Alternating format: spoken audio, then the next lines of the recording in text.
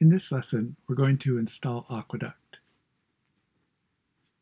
If you go to aqueduct.io and then click Getting Started, you'll see the directions for setting it up. We've already installed Dart, so we don't need to do that. Next, on the command line, type pub global activate Aqueduct.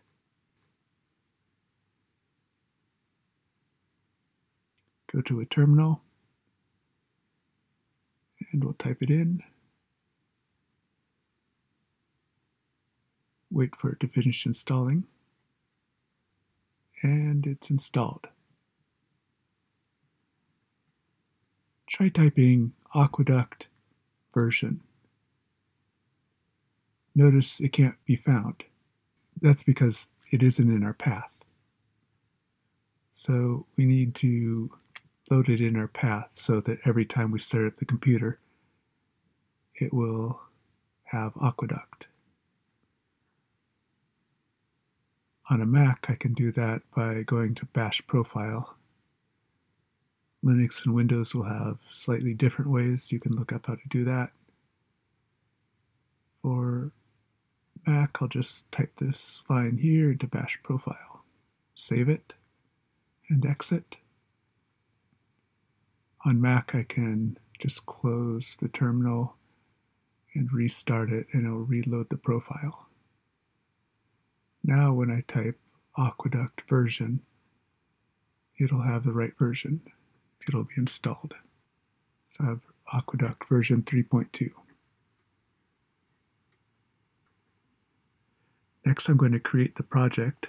To do that, you just type Aqueduct create. First, though, I'm going to go to the directory I want to put the project in. Go to wherever you want to put it. Then type Aqueduct create and then the name of your project. It will create a new project, a new folder for that project name.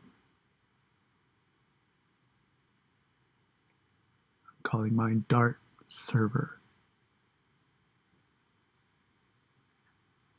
It's creating the project.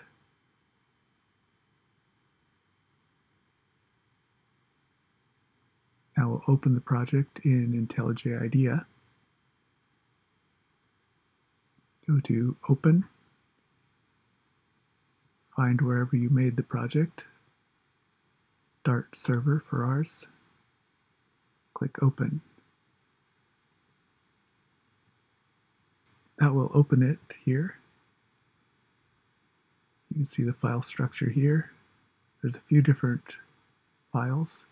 The most important folder is the lib for library. Let's open channel.dart. You can see here that Dart isn't enabled yet, so let's click Enable Dart Support. Go down to the bottom there, click the down arrow, and we'll be able to open Dart settings. There you can see the Dart SDK path is selected. Click OK, and then we'll have Dart enabled in our project.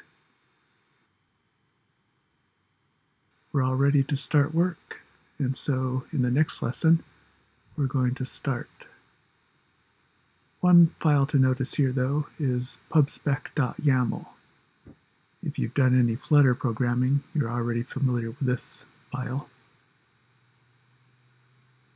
But we'll look at all this more next time.